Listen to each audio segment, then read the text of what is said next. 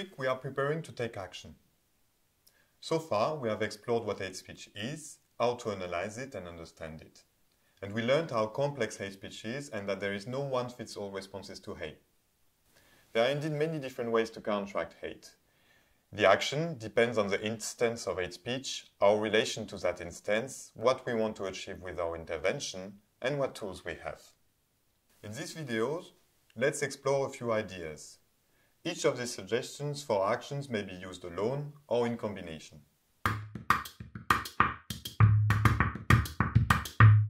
To begin with, you should define the situation. Firstly, the initial step to design an action is to analyze the hate occurrence.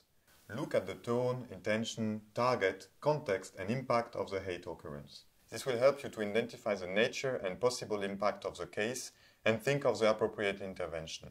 For example, if hate speech is explicit, the intervention might be to contact the perpetrator, protect and support the target, or report it to authorities directly. If hate speech is implicit, the intervention might demand to create a deeper awareness of the underlying message and to highlight the bias and prejudice. Secondly, when there is hate, we recognize three positions. The perpetrator, that is to say the initiator of the hate speech. The target, that is to say the target of hate is either directly named or they belong to the group targeted. And the witness. An intervention can be designed for one, two, or for all the three positions involved in a situation of hate speech, depending on the situation and the means you have. Thirdly, how fast your intervention should be depends on how imminent the danger for the person or the group is. For example, in case of a direct insult or attack, imminent responses are needed. In other cases, interventions might require a long-term solution and careful planning. Once you have identified which situation the target is faced with, you can act in different ways.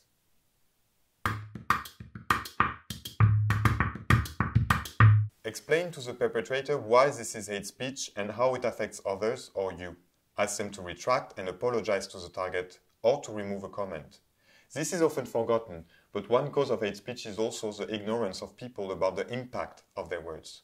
The tone and the context can of course vary, and it is important to know who you are talking to. Speaking to the initiator might be easier if you know the person well, or if the tone is mild and not aggressive, but it might be counterproductive in other situations.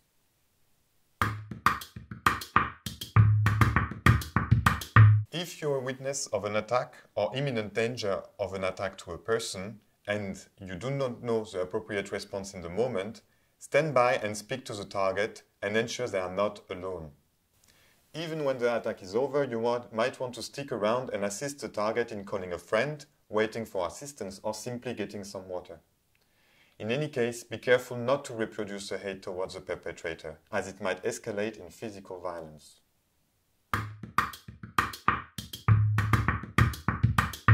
Sometimes, people that have been systematically the target of hate speech perceive the situation as if no change is possible.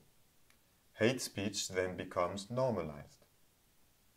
To support the target, especially when people have been singled out or used as an example for an entire group, check with them if and how they would like to take an action and what it implies to them. They may want assistance, take direct action through a campaign, or get themselves the skills to change the situation to one of equality. These measures can include training, education, awareness raising, but also counseling, anything that can support the target group to claim their power and act upon it as equal members of the society. In many cases, especially in the online space, a discussion where hate speech is happening can publicly take place. That is, in the comments thread. In this case, presenting a different perspective to the audience can be very important. This can be done through providing factual information or asking questions. For example, on Facebook, your audience can be your friends, or those who have befriended you and the perpetrator of hate speech. So your intervention matters.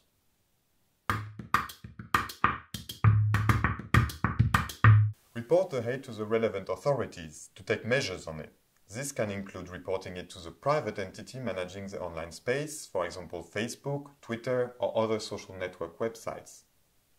Or report it to state authorities or to associations in support of the targets. You will have to analyze the case and decide what is the best from your understanding.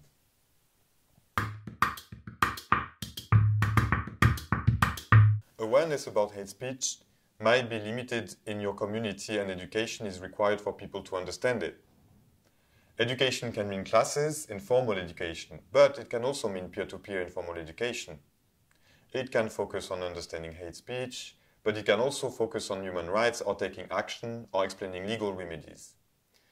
Education about hate speech can target anyone involved, from the general public to judges and offenders, from children to adults. However, sometimes it is possible to ignore hate speech. We come across a lot of hate statements with different degrees of harm and a variety of causes. Sometimes we might decide that we ignore it, and for good reasons, but in that case, it is important to remember that ignorance is also an action with consequences.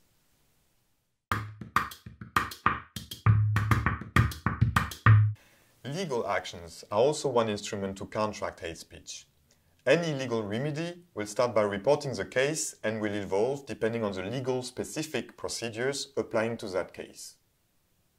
First, assuming there is an existing legislation that provides legal instruments to tackle hate, you can determine if there is already an history of similar cases. The case might indeed be rather typical and the legal system functional. In that case, a legal route may be already existing and you should explore it. Secondly, if the current legislation could lead to a better application of human rights through a court decision, or if the legislation is new and there is no experience to decide on the case, then one of the strategies to push for bringing social, legal and political change is called strategic litigation. Strategic litigation is a practice of taking carefully selected individual cases of hate speech to court, but with the aim to obtain justice for a whole group that might be affected or that is in a similar situation. Third, there might also be no or incomplete legislation to counter hate speech. You can then use a case of hate speech and take steps for the establishment of a new legislation through campaigning, lobbying, strategic litigation, and citizens' initiatives for new laws. Any legal action can be a long process, and choosing that path needs careful resourcing and patience. However, the impact can be wide and long-lasting. In the next video, we will explore how to ensure your action is based on a human rights approach.